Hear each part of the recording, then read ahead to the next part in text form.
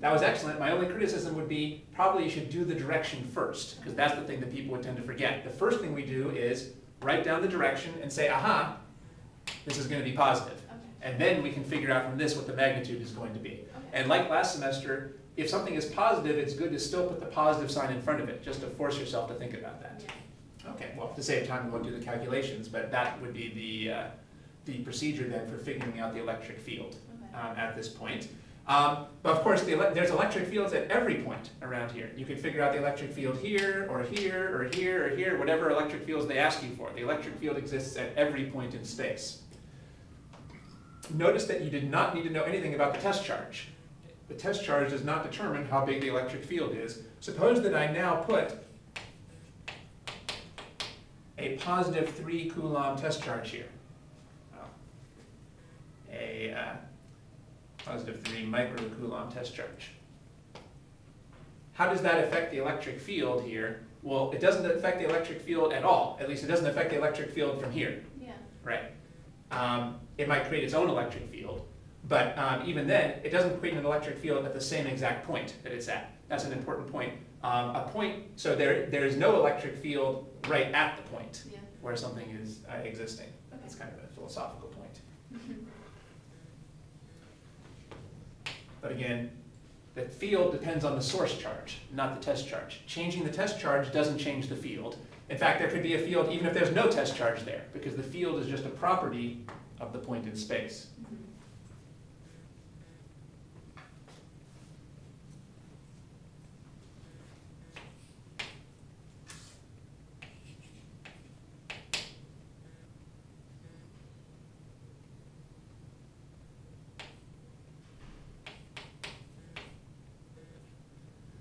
Now let's say we wanted to find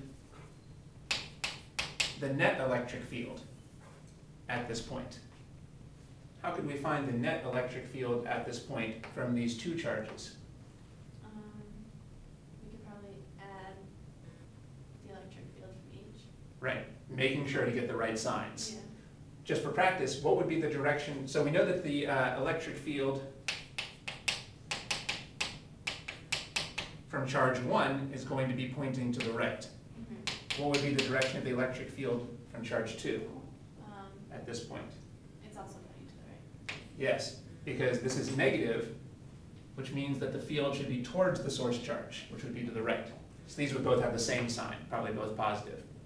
So this should remind you of what we did with the electric forces earlier. We can use the superposition principle again. We can find the electric field separately, and then we just add them together, just being careful to get the signs correct. And again, for this problem, we would never use the right-hand side of the flowchart. This problem is just about the left-hand side of the flowchart, figuring out the field from the source charge. These are both being considered source charges because they're both the source of this field.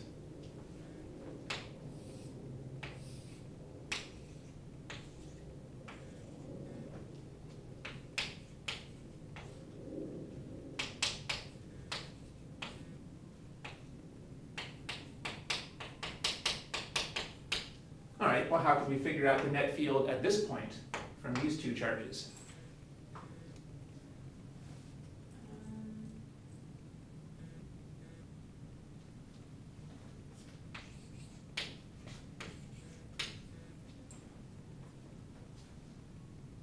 Well, you could find the force. I want to know the field at this point from these two charges. We can't figure out the force here because I haven't told you how big the charge is here. Right. In fact, for all we know, there might be no charge here. So we can't figure out a force, but we can still figure out the field. So I guess we could find the two separate electric fields. And finding the R distance between right? If I gave you the distances, I would have to give you the distances, of course. Yeah. So I could give you some distances.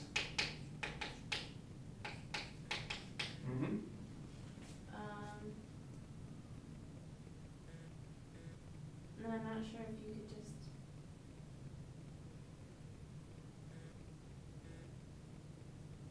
So a good thing to do first here is to say, what would be the direction of the field from charge 1? Yeah. So what would be the direction of the field from charge 1 at this point? It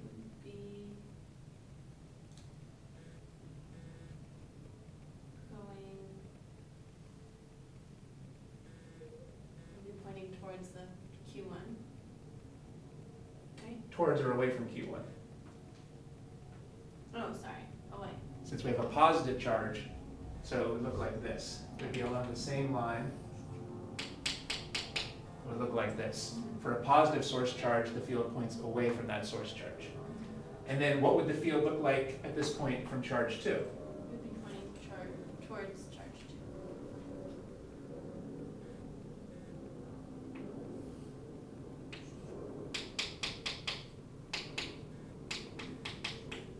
Because here we have a negative source charge.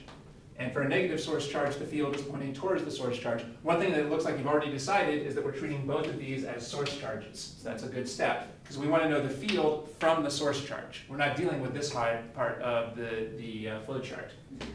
All right, well, the key thing is I just want to show that this is going to be very analogous to the problems that we did with electric force. First, we draw the two individual fields. Then we have to find the two fields individually. Yeah. How can I find the magnitude of this field? I can use this formula to find its magnitude. Yeah. How can I find the magnitude of this field? I can use this formula to find its magnitude. Then what do I do when I know the two individual fields? To find the net field. You break them up into their components? And Yeah. add them? The key thing is we can't just add these directly because they're not parallel or anti-parallel to each other. How do we combine vectors that are not parallel or anti-parallel? Break them into components. And how would you break them into components? Using the triangle method, very similar to what we saw before. Yeah. For this, we would draw a field triangle and a distance triangle. And then for this, we would draw a field triangle and a distance triangle. We would use that to break them into components. Then we can add the components together, being very careful to get the signs right on the components. And then we would know the components of the net field. And then if necessary, we could draw one final triangle to figure out the overall net field and the angle that it's making. So it would be pretty much an exact analogy with the two-dimensional force problems that we did before. So the bad news is we won't have time to do a full problem like this, but the good news is that it's very analogous to the two-dimensional force problems that we did before, which is why we spend a lot of time on that, because you need that for both force and field. And again, you would never even use this part of the flow chart for this problem, because we're just trying to figure out the field from the source charges so far. Okay, so just like with forces, first figure out the individual fields and then break them into components using the triangles method, and then add the components together, and then if necessary you might need one more triangle to figure out the overall field and the angle that it's making. And that doesn't cover all the different types of problems in your homework, but it covers a lot of them. A lot of the problems in your homework are like this, where they've given you a bunch of charges and you have to figure out the net force or the net field. And this is the part of the homework that is going to be on the test, like I said. The other parts of the homework are actually very unlikely to be on the test. This is what you're going to be seeing, trying to figure out net force and net field. And we try to give you a little bit more intuition for what the electric field means by focusing on the units. It's kind of like the price. Just like you could talk about the price of apples, this is like the price of coulombs and newtons, almost. It tells you how many newtons of force you get for each coulomb of charge that you're putting at a point in space. So you can think of the electric field. The electric field tells you what the force would be on a 1 coulomb charge. That would be a good thing to have in your notes. The electric field tells you what the force would be on a 1 coulomb charge, but that makes it very easy to figure out what the force is on a 2 coulomb charge or a 3 coulomb charge, just like the price of apples tells you how much it would cost to buy 1 apple, which makes it very easy to figure out how much it would cost to buy 2 apples or 3 apples. But it's just hypothetical. Just like you might not buy any apples, you might not actually put a test charge at a point in space. One more thing, I find that people oftentimes confuse these two formulas because they look so similar.